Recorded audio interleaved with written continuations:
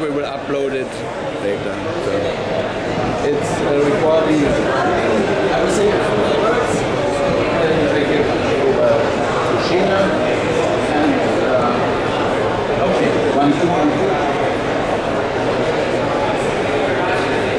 So hello, greetings everyone. Welcome to the presentation of Carbon Market Exchange. It's we are here at the Digital Innovation Pavilion, organized by the International Association for the Advancement of Innovative Approaches to Global Challenges and the Climate Change Coalition. And we are very happy and proud to have Carbon Market Exchange as our partner and the support in this endeavor. We are here to create a space, an opportunity for digital solution providers to come to present their solutions. There are so many areas in which digital innovation, especially blockchain technology, can help with the fight against the climate crisis, and Carbon Market Exchange has several of these tools.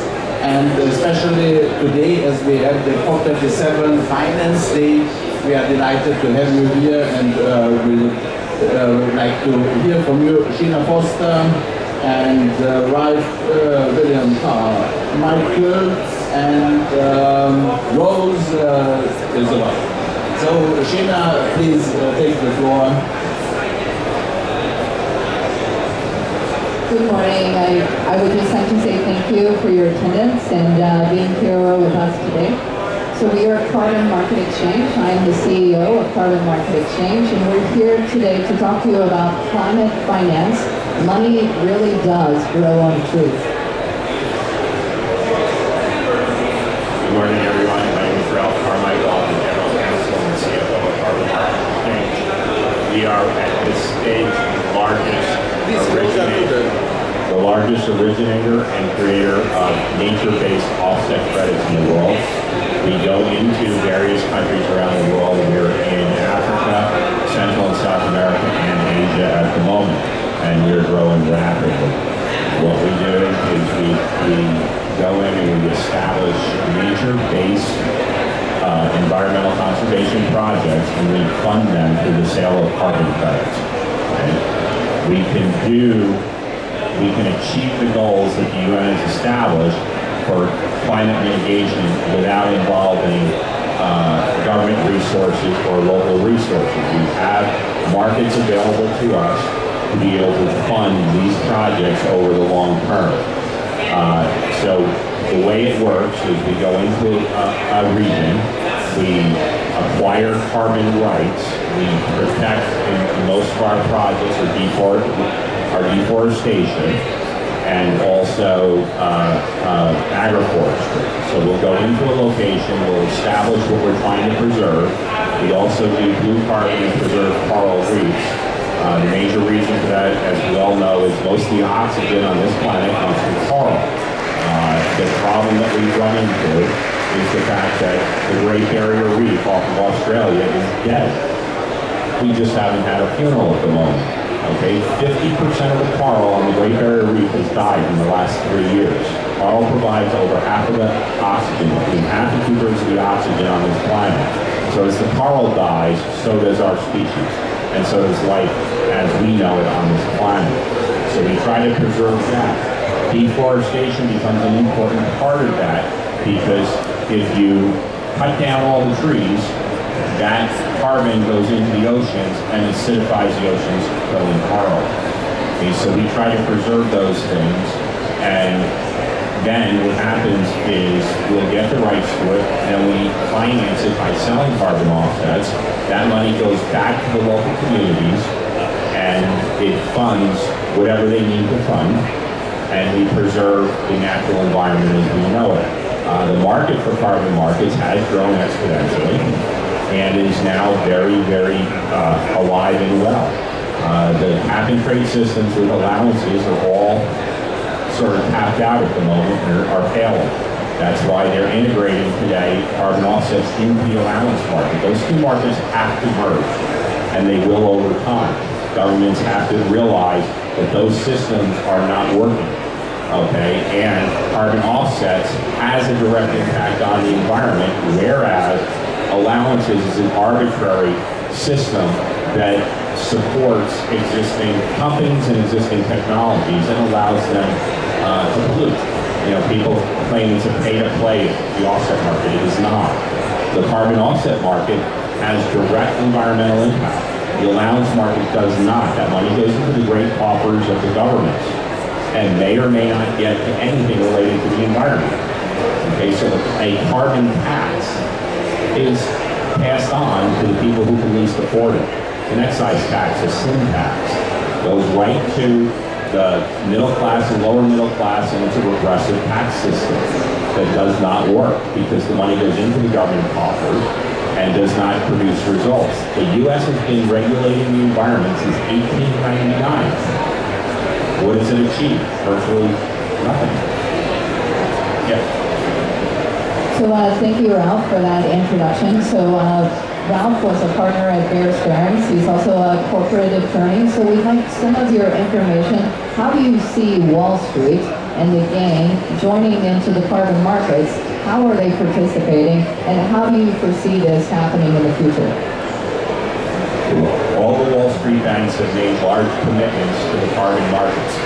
Right now, Wall Street has pledged well over $1 trillion to develop the carbon markets.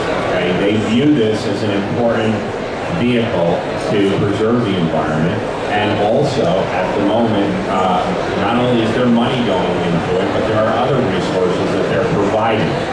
The Wall Street banks all have very strong governing ties and also very strong allies around the world. So they are using their power right now to create and build the carbon markets, specifically the offset market. They call it the voluntary market, but it's not so voluntary when the SEC and the banking regulators are requiring disclosures on books. So right now, as the regulators are requiring financial disclosure, it's hitting the balance sheets.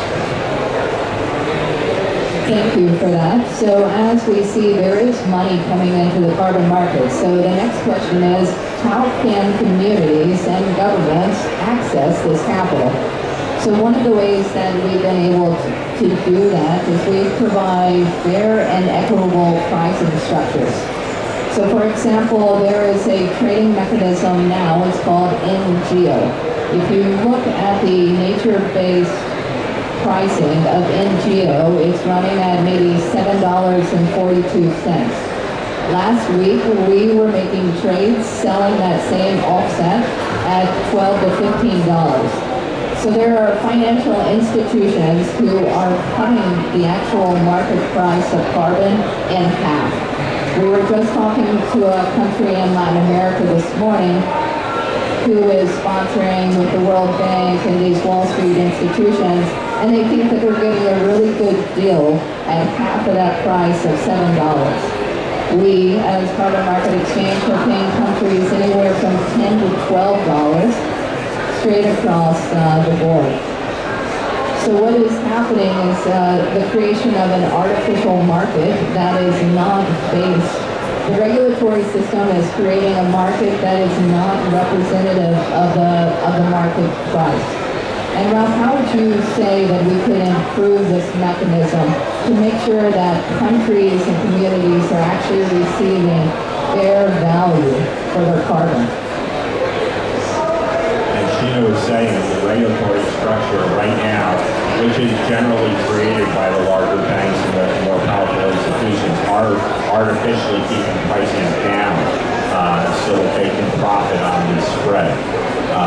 We can allow market forces to dictate a little bit more what's going on, which will be more money will go directly to communities and not into the coffers of the large institutions. The Blackstones, the BlackRocks, etc. are out there right now doing things, as well as we run into a lot of the energy producers in the field who are buying credits or trying to buy credits from the local communities for $3 and $4 a ton, where the market value for that stuff is $10, $12, $15. So there is a definite pressure right now to keep the prices down. But if prices are, if the communities do get fair value for not doing what they could do, which is develop their lands and resources, then more money will get into these communities so that they can provide health care, fresh water, medical, and the like, whatever they need. Right now, there is very strong pressure to keep those prices low. It will eventually change, and carbon market is one of the companies changing it, because we go in and we outbid them. If they're bidding X, we'll bid twice X on any given project in order to give a fair and equitable price to their local communities. That's great, Ralph. Thank you for that. And also, the United Nations is asking how countries can actually provide climate mitigation and climate adaptation. Who's going to pay for this? So with a fair and equitable carbon offset market, countries actually have the resources needed. So you have the polluters that are coming from developed nations that are now having to pay fair and equitable pricing to developed nations. So the countries will actually have their own resources to cover predominantly all of the adaptation and mitigation in-house. We also have Rose Pesova, who's here with us. She is our Chief Director of Strategy. And Rose, I have a question for you. So how do your background is in corporate America. How do you, or in corporate global world, yes, thank you. And how do you see corporations being able, what are the incentives for them to go the extra mile versus trying to take something without fair pricing? Well, Europe is leading the way. I'm so proud of Europe for being the first that is forcing large corporations to comply with global standards established by the United Nations. The European Green Deal has allocated over $1 trillion in order to bring about greater conservation and greater carbon net zero emission. We have large corporations that have made promises out into the public, and as publicly traded companies, Frankfurt Exchange has absolutely regulated what these publicly traded companies on the Frankfurt Exchange have to do in order to meet the requirements that they've established for net zero.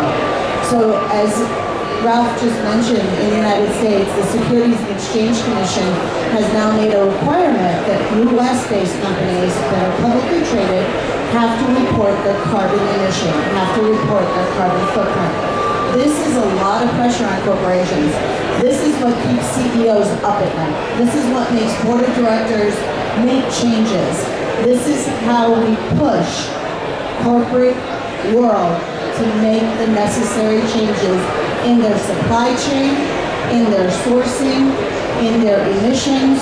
And if carbon credit pricing goes up, as Sheena described, where it's fair and equitable to the countries that are originating these credits, it makes the playing field fair and equitable for these companies, and it puts pressure on these companies to make the changes they need to make in order to make the impact that they need to make to improve our planet.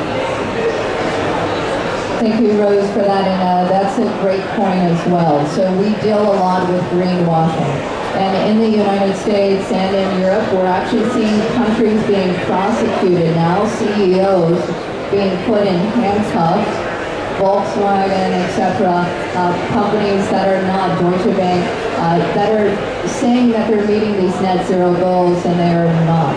And so now we do have leverage to say, yes, if you want to be net zero, then you're going to have to meet it. And pay for it, correct, right? And as we know, everyone would like something for nothing. And we have seen the detriment that island nations, we're seeing drought, we're seeing crops destroyed, flooding, etc. And the communities on ground are really the most affected. And so going back to you, Ralph, as well, how do you see this distribution model between communities and governments, and how can we assure that the communities are actually actually receiving the funding that's promised, and it's not going into, let's say, the abyss of a general fund. Thank you for that. And just a little bit about what Rose was saying as well. The SEC rules are very specific. If a company actually makes a public announcement that it's going to do something and it doesn't, they can be fined. Okay, so it is something that's not, well, we just said we were going to do it. If they don't do it, not only do they subject themselves to shareholder suits, but they can be fined by the SEC, and we're seeing the SEC step into this role. From a point of view of making sure the money, part of the problem that we see in the field is large companies, a lot of them are energy companies, trying to buy things cheap, and they're incentivizing government officials by bribing them. And what's happening is they get those rights at very low prices. We are coming into these situations, and we do not act in that way, but we pay a fair price. The government does participate in that price at the national level, but we also hold the money back and make sure that it goes into the local communities. Usually we establish a board at the community level that's run by the various community members. They're basically like elected officials, they're trustees, to oversee how that money gets distributed. We distribute the money directly to them, not through the federal government abyss in the countries we're working with, because those governments have a tendency to walk away with the money. We make sure that that money gets to where it is supposed to go, and we hold it back. Also, the dollar amounts we're talking about are large. In one country in Latin America, we represent, carbon market exchange represents 8% of that country's GDP. We are a large percentage of their overall economy. As a result, that cash flow is necessary for them to grow and maintain what they're doing. And making sure that the money doesn't, we just don't dump $100 million into the government coffer, which then disappears. And we make sure that that money gets to communities. The communities have a say in how it's spent, and that money goes to where it's supposed to go, not just into the general fund. Thank you, Ralph, for that. That's a great example, and exactly the way that we make sure that the money is going is we have a board of directors with local NGOs and CBOs that we make sure that the money is actually going to where it's needed. And as you were saying, in one country in Latin America, we're providing almost 10% of the country's GDP. Carbon offsets can actually change the global economic structure, the global finance. We're talking about hundreds of millions of dollars that can come into countries to help support the needed infrastructure, in addition to providing education, healthcare, sanitation, roads, economic opportunities, microfinance projects. This is really a solution-based model that can have a global effect on the economy. And with that, Rose, we'd like to talk about, so now that we're talking about the corporate infrastructure, how can individuals participate? As we see, individuals want to make a difference. They want to be able to help the affected communities in climate change as well. In the past, carbon market or carbon credits were purchased by corporations in a wholesale model, which means they went to their markets, they bought them cheap, they bought a whole bunch of them, and that's called the wholesale model. We decided that we wanted to bring the individuals to a retail model. So carbon market exchange is making carbon credits available on the retail level, which means people, if they're interested, whoever is interested in a particular project, we have, our projects will be in NFT form. That's one of the reasons we're here at the Digital Innovation and Digital Art for Climate booth.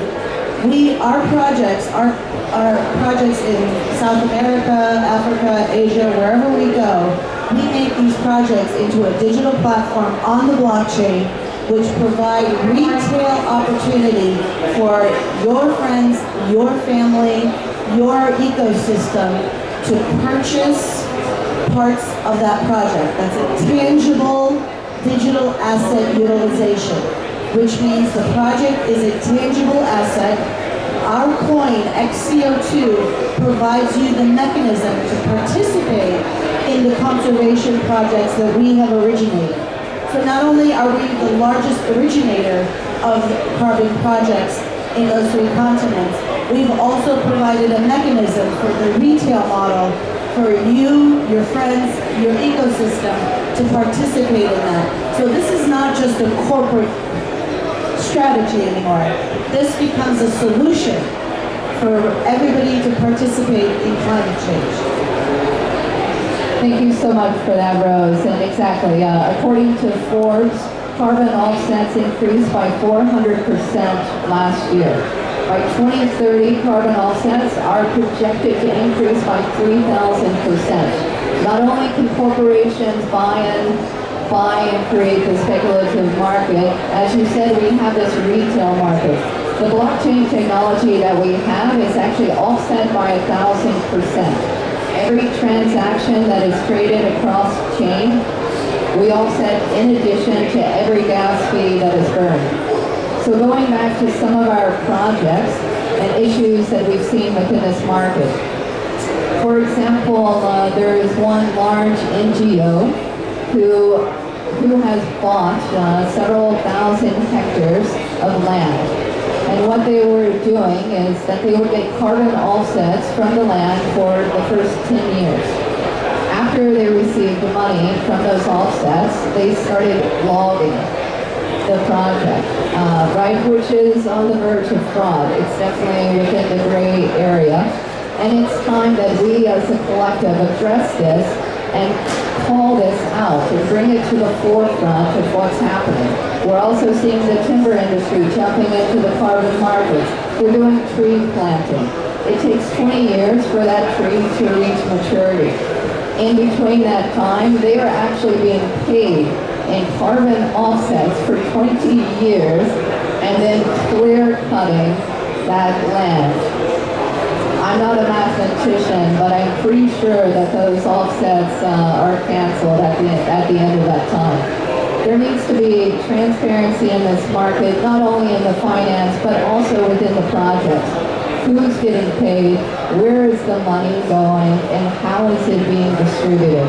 Ralph, I'd like to ask you to talk on some of the projects that you see that have been the most beneficial and how that can continue to meet the demands that are being established here at COP.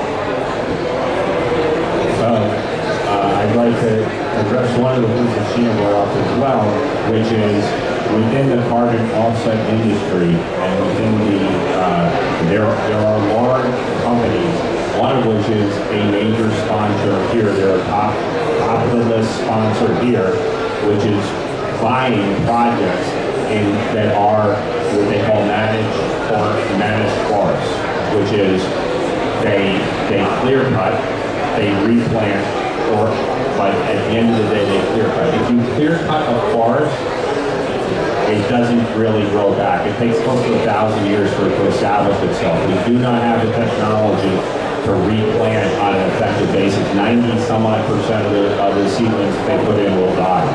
Okay? There's a very famous researcher in British Columbia. She's been studying forests for 40 years. Our research has shown that when you clear cut, even worse, they monocrop and they spray Roundup. So you're killing the soil and killing the biome that allows trees to grow. So that is a problem.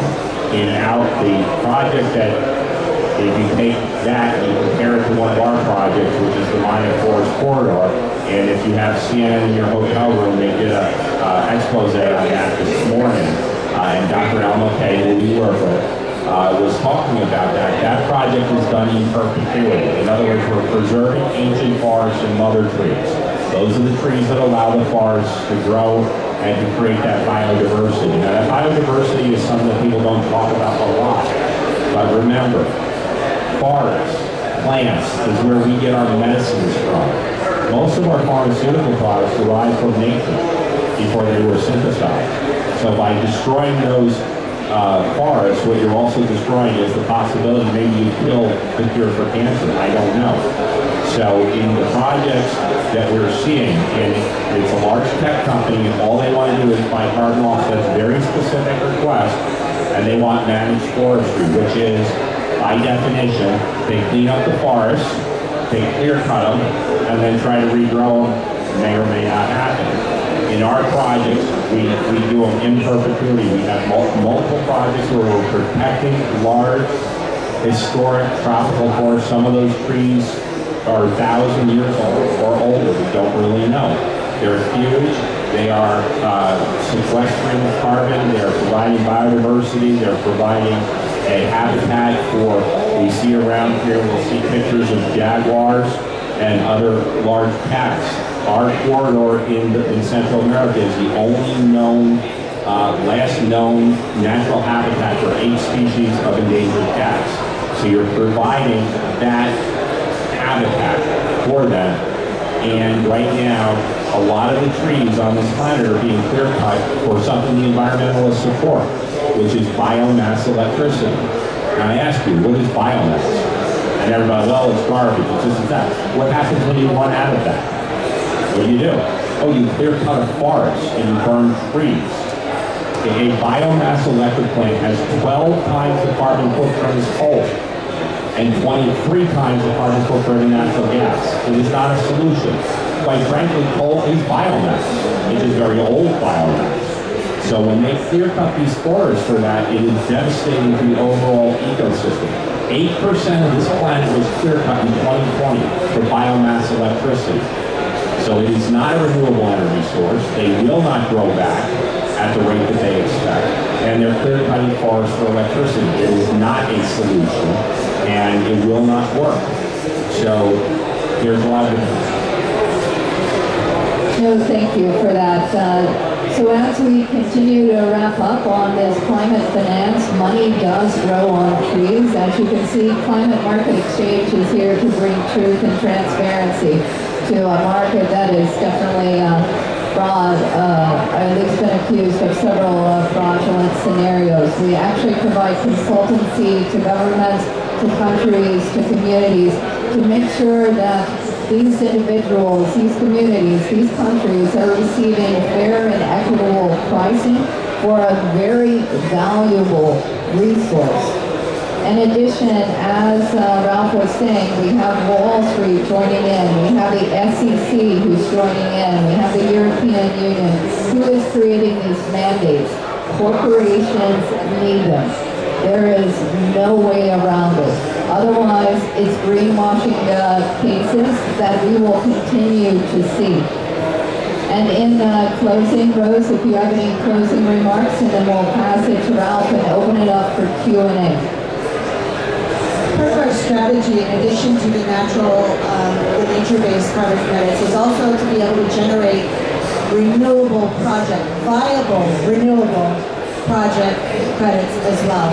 We want to accelerate project finance. We want to have project finance become a part of the solution. Project finance takes way too long. It's too hard to finance a solar project. It's too hard to finance various other projects because the financial industry has not streamlined project finance. Carbon Market Exchange is working with some very important project finance people in order to make project finance faster and deployment of good projects, not biomass, good projects, and projects that help communities establish faster. So that's coming up. Thank you guys so much for being here. Appreciate everybody's attention. That's a great reminder, Rose. As you were saying, 15% of the pricing that we pay actually goes into future projects. We realize that communities on ground are facing adaptation and mitigation issues. This is a direct source of finance that can go to build these local communities. Ralph, would you like to add anything for our closing? In closing, to reiterate what Sheena said, 15% of the money we generate goes to future project development, so that there are renewables and other forms of energy that could provide solutions that we need in the future. From a finance point of view, this is a source of capital that can be deployed to make actual impact on the environment. And Wall Street is buying in, the regulators are putting pressure, companies are feeling the pressure, and that will continue over time. Thank you all for your attention and being here with us today. We are Carbon Market Exchange.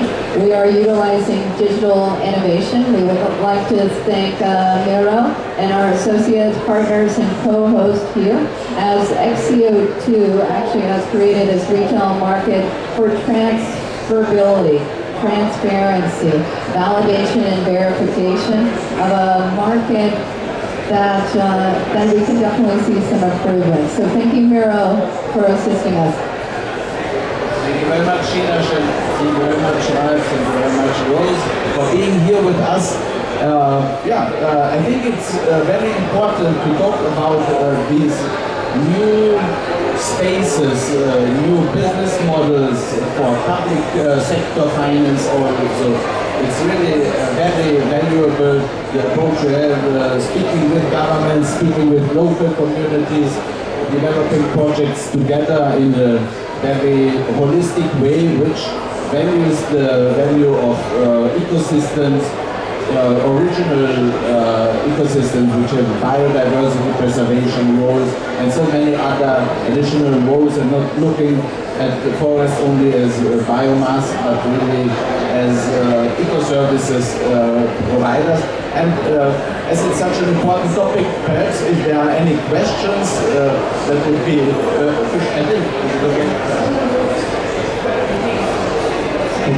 Thanks for the presentation. I'm Marshall, I'm coming from France, and I'm working in a forest carbon company. I've got two questions. It's about the calculation of the carbon footprint. Do you have your own method to calculate, or do you have another method? And my second question is, you talked about blockchain and NFT, but I saw that you have also tokens, and I would like to know how do you use it and what does it bring to you?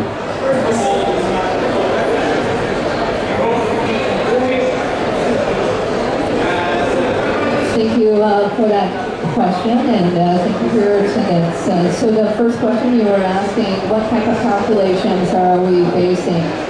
We actually have a model that is using current standards based on airlines, CORSIA, things of that nature, to calculate one's emissions for flights.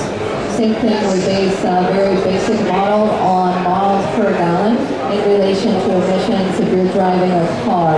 As far as the validation and verification of our projects, we use ISO 14000 standard, which is usually either through Gold, Vera. We're also looking at Sierra Carbona for various registries that we're utilizing. We realize that there is a huge gap in the emissions as far as scale.